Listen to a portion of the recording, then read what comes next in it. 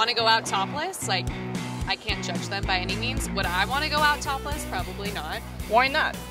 Totally 100% free the nipple. Yeah. In Europe, it's free.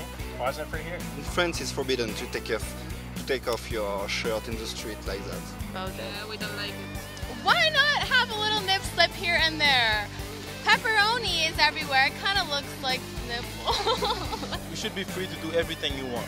All parks should be topless because you want to be happy in parks. I think they should actually. I think they're just boobs. If you're a grown-up and you haven't seen a pair of tits by now, I'm sorry, look at porn. They're just boobs, guys. It's more private than for men, so but I don't know why. So yeah, they should. I don't think you should be showing up to work without a shirt. But Probably churches, maybe, you know, like maybe spiritual sites. Maybe keep the shirt places on. of worship. Yeah. Places of worship.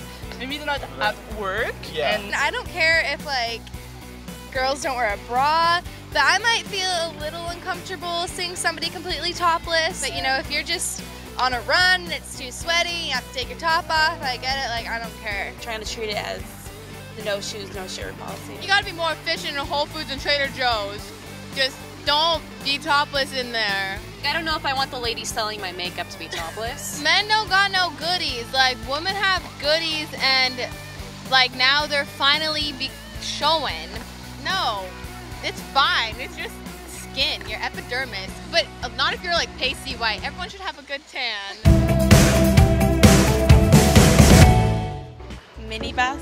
There was people on the bus, but they were all sleeping, and we just decided to, because everyone else was sleeping. It was a long bus ride. In the sauna, before it started going, someone like walked in and was like, were you locking the door?